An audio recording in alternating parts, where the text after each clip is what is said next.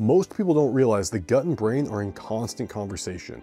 Every thought, every emotion, every craving is influenced by your gut.